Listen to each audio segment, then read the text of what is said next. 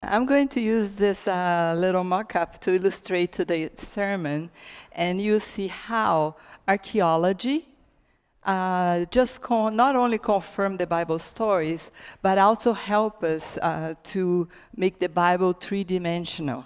It helps us to get an idea how things were, the context in which the events in the Word of God happened. Here, in this case, about the life of Jesus.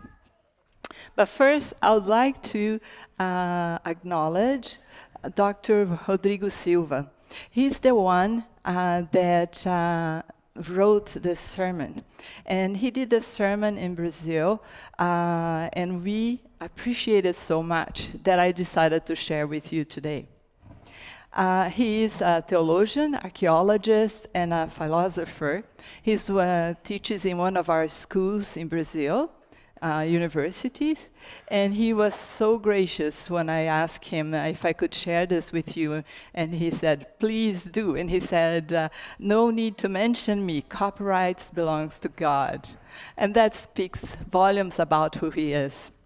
There is one more person that I need to thank today, and that's my sister Eliana. I could never have finished that on time to do this and be able to share this with you. And I praise God for having my sister with me. We decided to do this so you can understand a little better the Holy Bible. Not only that, but that you not only fall in love with the story of Jesus' life, but with the Jesus of the story. So, I'll come to this model a little later to explain a little bit about the parable that we're going to talk about today. By the way, yes, it's all about the cross, and thank you very much for sharing that beautiful song with us this morning. Yeah, it's a parable that some people have difficulty understanding. The parable of the prodigal son. And I confess myself, growing up, I always wondered. I'd like to invite you, if you brought your Bibles with you, I'd like to invite you to open your Bibles in Luke chapter 15, starting in verse 11. I'll be reading from the New International Version. Jesus continued, "There was a man who had 2 sons. The youngest one said to his father, 'Father, give me my share of the estate.' So he divided his property between them. Not long after that, the younger son got together all he had, set off for a distant country, and there squandered his wealth in wild living. After he had spent everything, there was a severe famine in that whole country, and he began to be in need. So he went and hired himself out to a citizen of that country, who sent him to his fields to feed pigs. He longed to fill his stomach with the pods that the pigs were eating, but no one gave him anything. When he came to his senses, he said, 'How many of my father's hired servants have food to spare, and here I am starving to death. I will send out and go back to my father and say to him, Father, I have sinned against heaven and against you. I am no longer worthy to be called your son. Make me like one of your hired servants.' So he got up and went to his father. But while he was still a long way off, his father saw him and was filled with compassion for him. He ran to his son, threw his arms around him, and kissed him. The son said to him, 'Father, I have sinned against heaven and against you. I am no longer worthy to be called your son.' But the father said to his servants, 'Quick, bring the best robe and put it on him.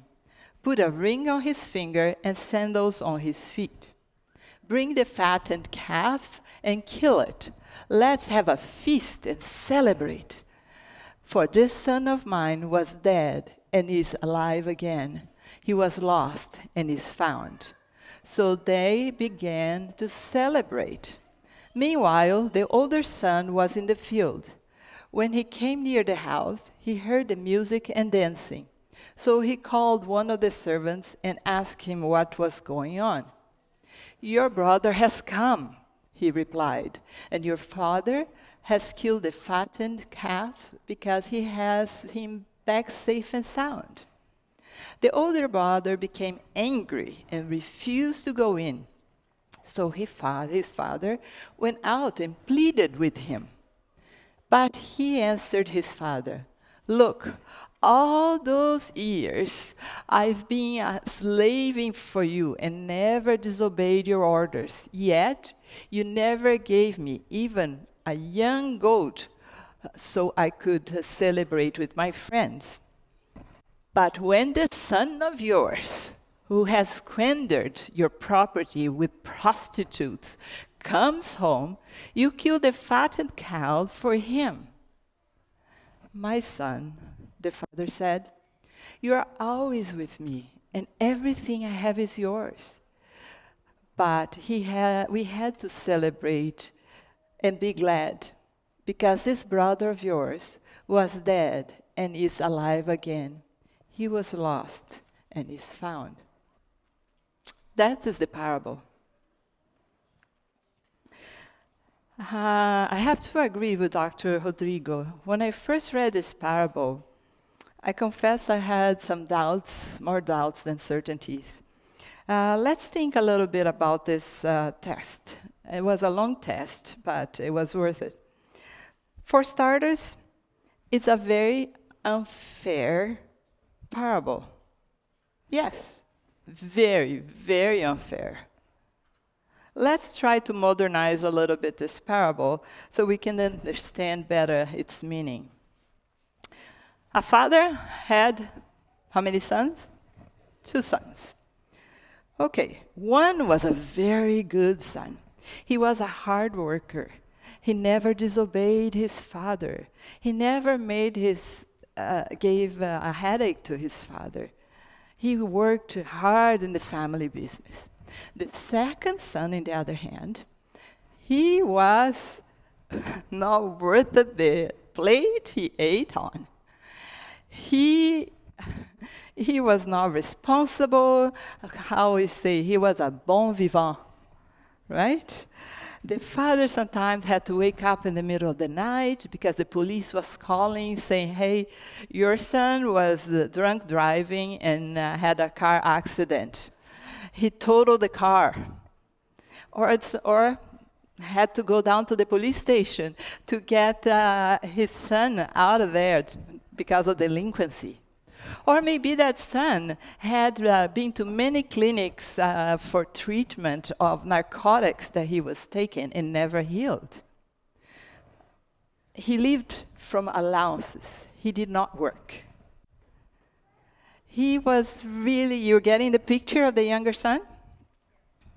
Good.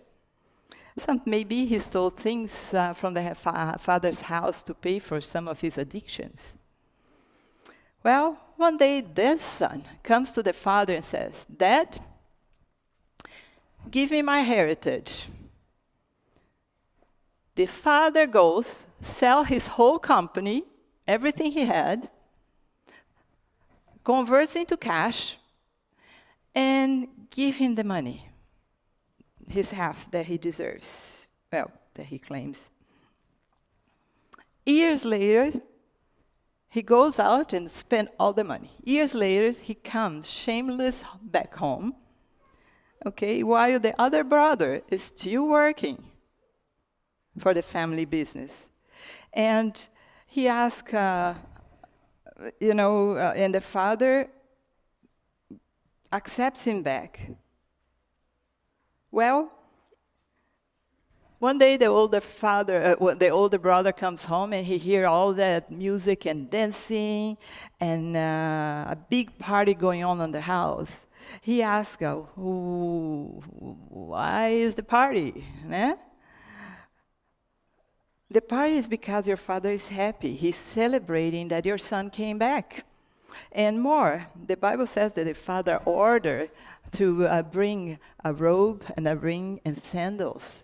In biblical times, that means that you are elevating that person to a position of management, a top management position.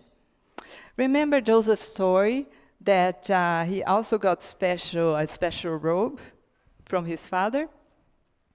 So in our contemporary story, imagine that the father gave this young son to manage a big position in the company. Reason with me now. Isn't this upsetting?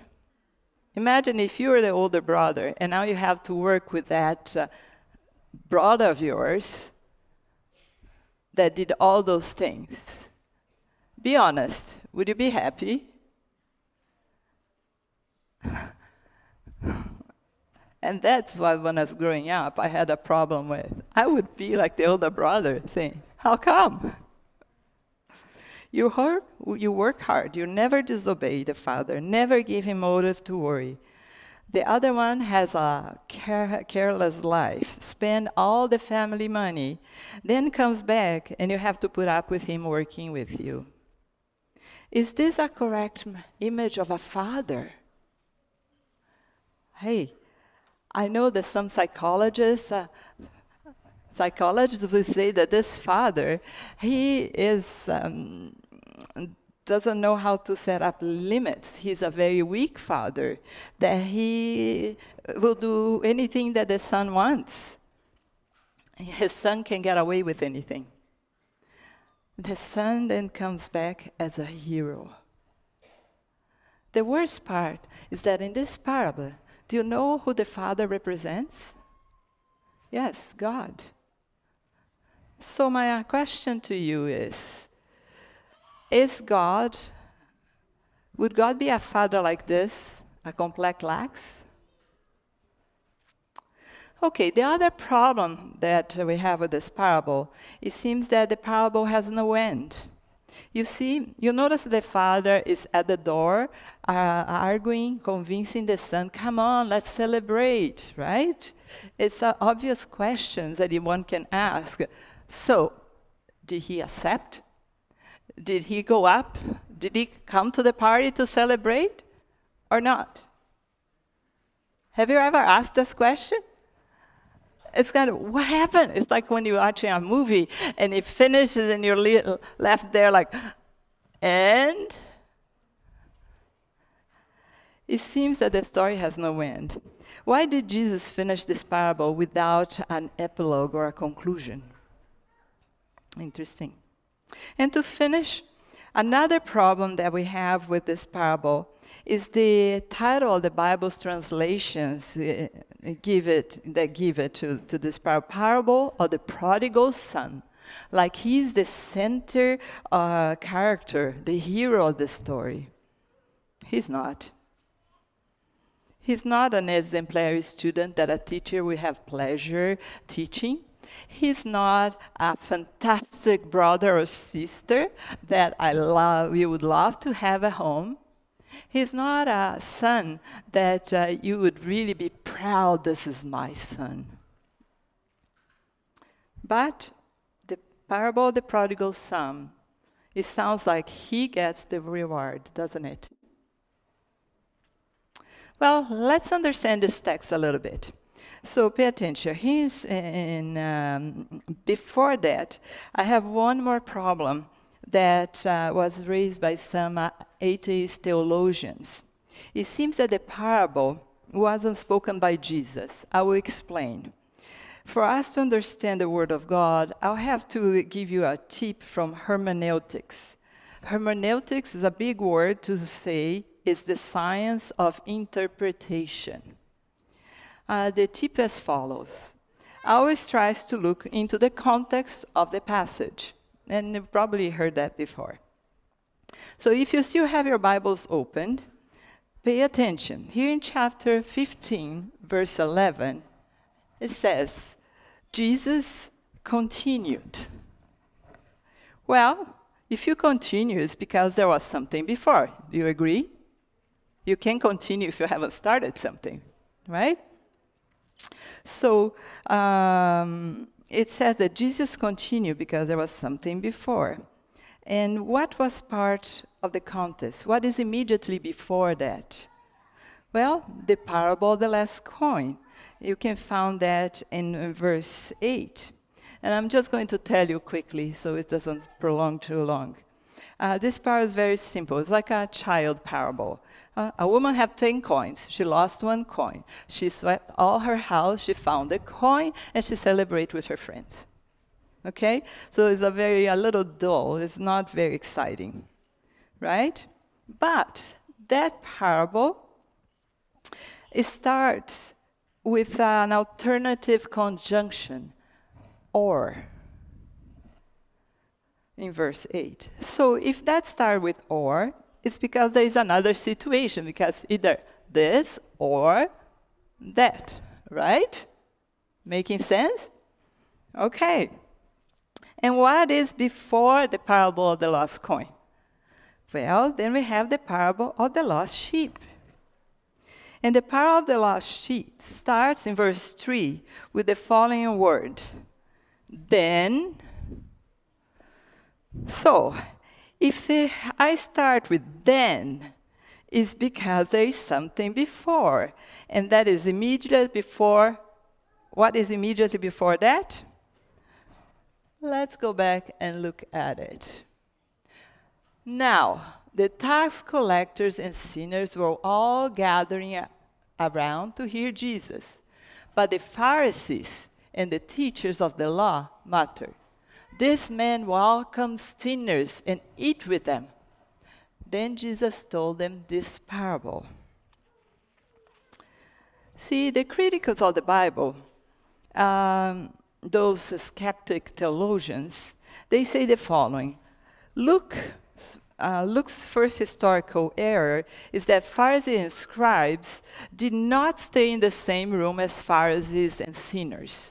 You see, one of the things for the Jews that is very, very, very important in the religiosity, tongue twister for me, is that they don't want to get contaminated themselves. And by eating in the same place as those sinners, they would get contaminated. So what Luke is saying, this atheist people are saying here, is that Jesus could not be talking with the Pharisees and the scribes at the same place that the Pharisees and the tax collector were, because they didn't want to get contaminated. You understand why they are saying that Luke is saying wrong? Because they would never, if there is a sinner and a tax collector here, I am not going to go there. That's how Jewish people did, right? Or the Pharisees and the scribes. So now you understand why they say that Luke was in error. But we are going to now come to our model so we can understand this part. In a typical house of biblical times, this is a typical house of the Iron Period, about 1200 before Christ. But at the time of Jesus, the architectural model of the houses did not change much, okay? It wasn't that much different. So you can see here that they have one entrance, okay? There was a big wall here, a big wall here, big wall here, and a big wall here. The only entrance to the house was there, one entrance to the house, okay? I'll move this a little bit because I'm going to have to turn it for you to see. Okay, so over here you have a little room, and this is a guest room. Remember when Joseph, Mary, Jesus, they didn't have a place to stay, and in the inn, this is a guest room. This is the hostel. This is the inn on that time. You don't think that the inn that is in the Bible is a hotel. This is not what it meant. The inn was a guest room, okay? And then there was the upper level, the terrace. Okay? And that's where the social life of the families would happen, right here on the top. Okay? Now, I did not put a wall on this side, so you can look inside with me, okay? So let me turn this now. And maybe the camera can put that on the screen so everybody can see a little better, because I know people are very far. And zoom in on that. Thank you very much. So, when you enter to the house, to the door here, okay, the first place where you would go was the patio, okay? If you look in the back, you have some pillars here, and then you have a fence right in the back there. I don't know, can the camera get that?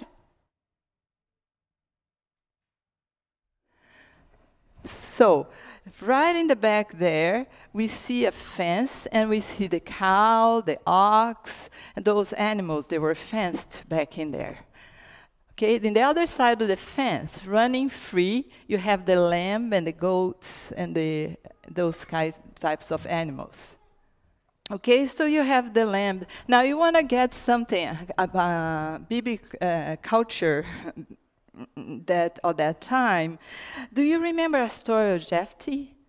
I don't know if I'm pronouncing his name right, but Jephthah.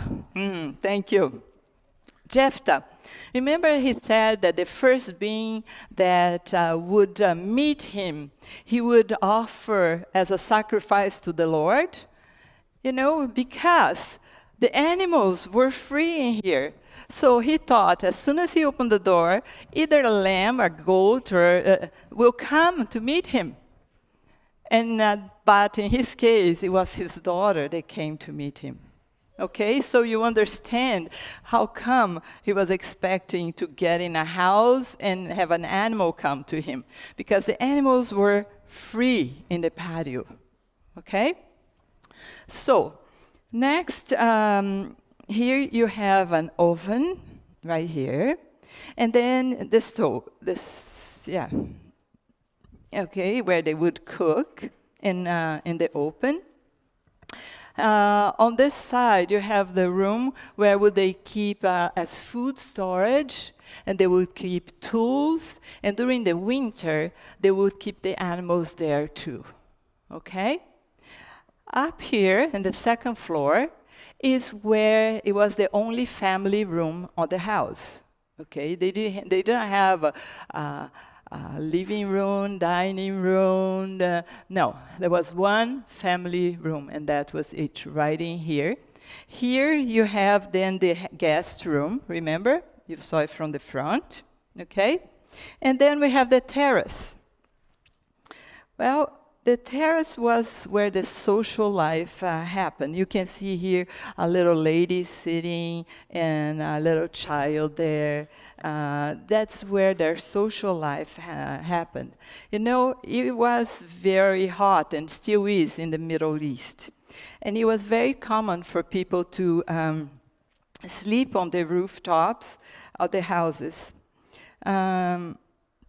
Can you see the people here now? In Deuteronomy, it says that everybody that would build a house have to build some eaves troughs, because otherwise the person could fall from the housetop, right? And because of that, they would be guilty of blood if they build a house without a protection for the people, okay?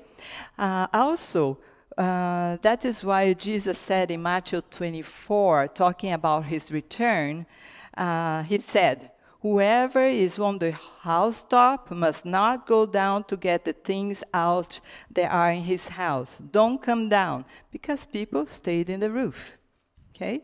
So the roof was a very, very common social place. The majority of the meals were done at the roof. Did you know that? Yeah, look here. This part is the parlor of the house. Is the upper room. Does it ring a bell? There was a covering, And they prepared a table here where I have this little mat, okay? And they would sit in here and eat in here, in the outside, in the open air. Jesus, when he did the communion service, it was in a place similar to this one. Now that you know all this, let's go back to the parable's context, okay?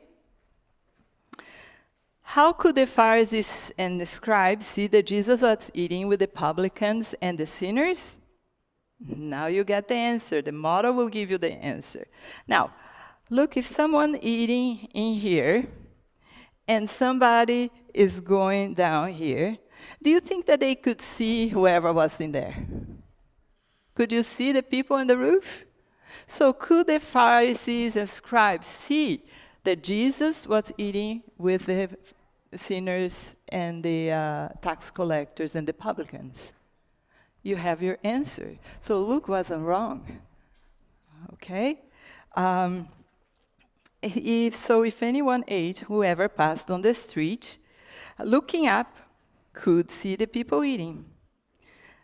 Now, look what happened. The Pharisees and scribes from the street on the housetop were eating with sinners and the publicans. So they complained to maybe some of the disciples that were outside, down there, or even with the owner of the house. We don't know. So your master, who claims to be a prophet, receives sinners and eat with them? What do you think? Do you think that Jesus screamed from the top here, saying, "Hey, what are you complaining about? What's the problem down there?" Do you think that Jesus did that? No. If you look in your Bible and you pay attention, you see the scribes and Pharisees are in front of the house, looking up, seeing Jesus receiving publicans and sinners. Maybe he was the house of Levi Matthew. We don't know when this happens, one of the publicans. Jesus, very important, did not associate with sinners to pet them and say, "Oh, poor you." No, he did that to rescue them, to save them. Okay? So this is very important because you cannot use this as an excuse to go to parties and things like that, saying, "Well, Jesus associated with sinners, I have to associate with sinners too." Jesus had a purpose. It's not like that. Now, the Pharisees were not laughing. On the contrary, they were very upset. This man receives sinners and eats with them. You know what Jesus did? Jesus came down the stairs, went through the door, and met the Pharisees and the scribes, and started talking with them. Say, "Why are you upset?" "Oh, because you are eating with sinners and in the upper room." Then Jesus did something very interesting. He broke the ice. You know, there are 3 good ways to break the ice. First one, you smile. A sincere smile, not a sincere smile. Another way you can break the ice, you can tell a good joke. And normally, that relaxes the tension. And a third way, you can tell a story. Now, a story is a way of catching somebody's attention. And it's so effective that it's being used in companies today, and it's called storytelling. Well, are you upset? Let me tell you 3 stories. So first story. There was a man that had 100 sheep. He lost one of them, left the 99 in the desert, and went looking for the lost sheep. So no sheep could arrive at the fold before the others. Maybe he asked a friend to take care of the other 99 while he was looking for the lost one. And that's a part that I never paid attention before, because he didn't go home with all the 100 lock them up, and then when looking for the one. I don't know if you had that image before. Well, Jesus told another story of the woman who lost the coin. This image that you're seeing now is from Bedouin women dressed with wedding costumes. Did you notice that they have lots of coins hanging in their face? This is because in remote times, the women who got married, her father would give her a life insurance, dowry, okay? And that she could use as a collar, as pensions, some other way. If something happened to her husband, that the husband died, or he went to war, or there was an emergency, what would happen? She would use the coins, her life insurance, to be able to go back home. You see? So that was very, very important to her. Now, if she lost those coins, she lost her life insurance. She lost everything. And now you start to understand why that woman was so diligent swiping all the house until she found the coin. Okay? Now, even today, when there is a wedding in the tribe, all the other women use their veils, okay, with the coins. Look at this photo. That was their dowry. You would do the same. Swipe the floor until you find it. By the way, the Bible tells something very interesting in that parable, that she lit up a lamp and then swiped the floor because it was very dark. If you see here, even here today, it's very dark and we have a lot of light. The houses on that time, they did not have windows. Very important. So imagine that this is covered. You just have the door open here. There is no windows. So she lit up a lamp. How the Bible is precise, it's amazing. She lit up a lamp and then swiped the floor. There was a lot of dust and all that until she found the coin. Now think with me. The sheep was lost where? Outside the house, right? Do you think that the sheep knew she was lost? Well, yes, animals know when they're lost. If you ever had a dog and you get lost, it tries desperate to get back home. You even see movies about the little dog trying to make it back home. Animals have a conscience that they are lost. Okay? So in the parable of the lost sheep, the reality is that some people are outside the house and they know that he or she is lost. Now, in the parable of the coin has no conscience and doesn't know it's lost. So that's the reality of someone that is lost inside the house and have no idea that he or she is lost.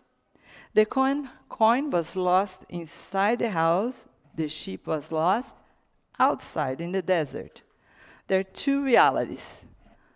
Outside and knows that he's lost, inside and has no idea it's lost, right? Well, to end with a checkmate, he tells the story, the parable of the prodigal son. The loving father has two lost sons. And how do I know that they are both lost? Dr. Rodrigo read a book from Mr. Kenneth Bailey. The title of the book is Poet and Peasant. This man worked many, many years with the Bedouins in the desert. He told the parables of Jesus to those Bedouins in Lebanon. You know? And one day, Dr. Rodrigo was in this desert of Sahara in Sudan, and he was with the Bedouins, and he told the stories for them too.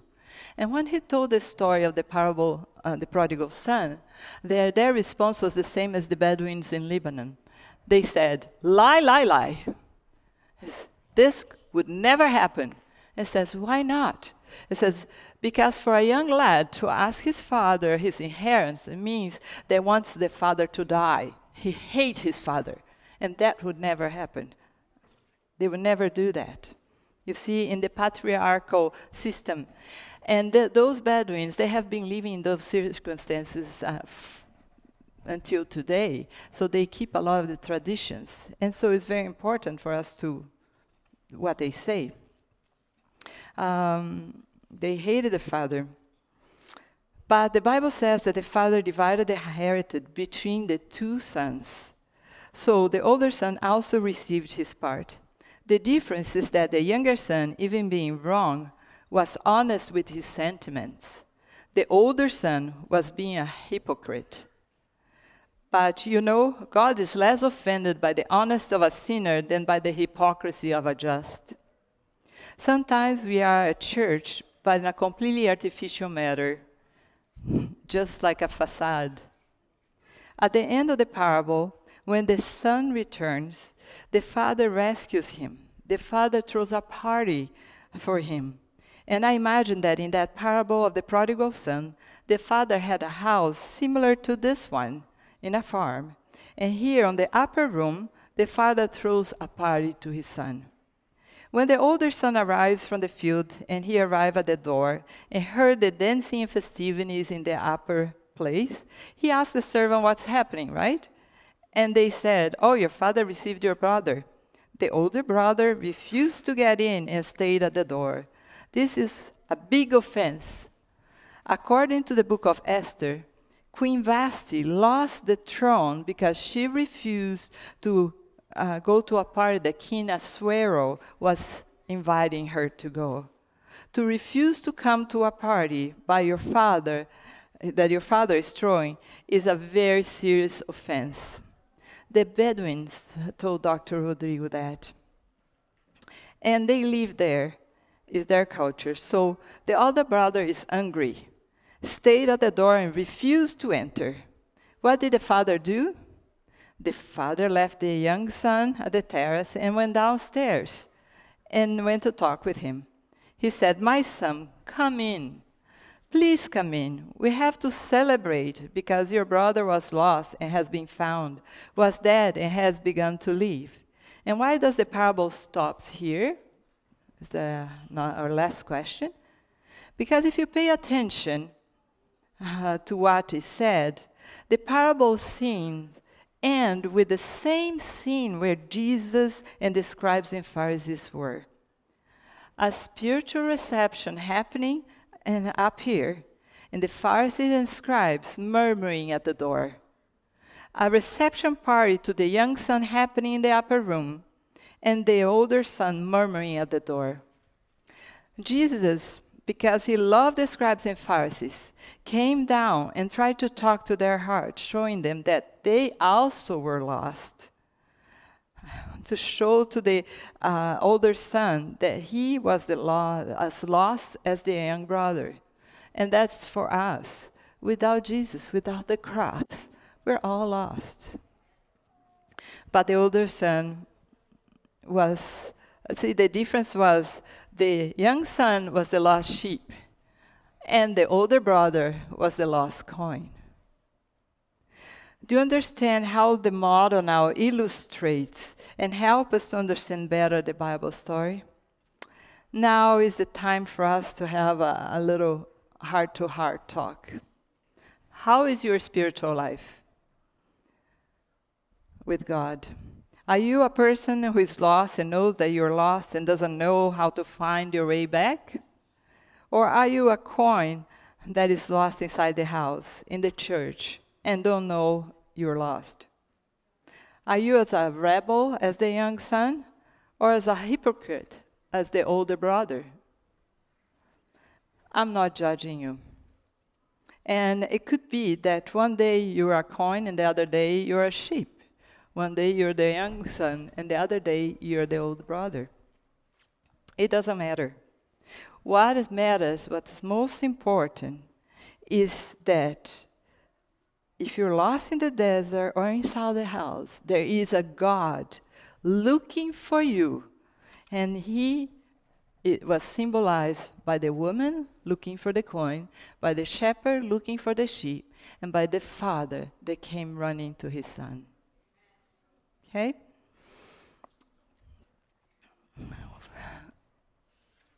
Now, he finished his sermon making a challenge. There is one more picture I want to show it to you. This is a scene of the prodigal son while he was taking care of the pigs.